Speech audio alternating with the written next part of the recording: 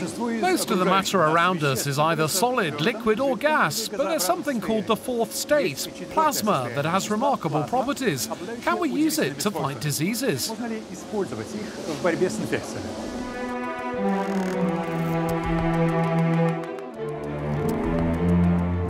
Scientists working on a European research project use plasma to modify physical properties of various surfaces.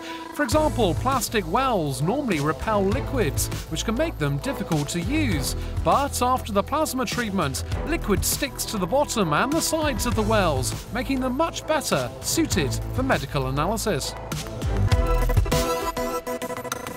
Plasma looks beautiful, but how does it change the surfaces it comes in contact with? Ein Plasma enthält viele reaktive Teilchen. Plasma contains a lot of reactive particles, ions, electrons, radicals, and all sorts of other excited particles. When they come into contact with a surface, they change the surface properties, both chemical and physical. One of the researchers' goals is to pass this know-how on to industry. Plasma treatments can become an attractive alternative to current production methods, which rely on using large quantities of solvents and other chemicals.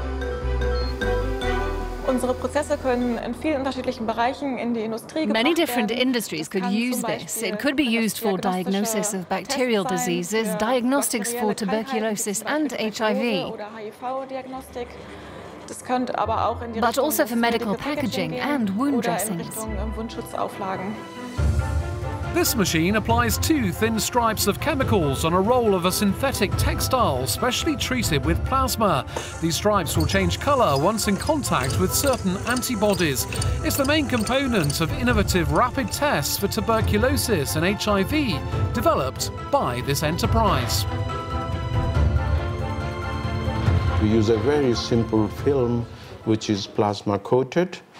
We mount that simple film in the cassettes. We can devise even simpler type of cassettes, so no further manufacturing membranes, wicks, microfluidic or any kind of system is needed. We just put a drop of the serum of the blood or the urine on this test. We put the second drop of the reagents, and after 10 minutes we remove it, and that's it. And you see a positive or a negative results. So the material cost has gone down, the mounting cost is gone down, the manufacturing cost has gone down, and the greatest advantage is that the sensitivity of test is going to be higher. Here in Belgium, large-scale prototypes demonstrate how plasma treatments can be integrated into industrial workflows.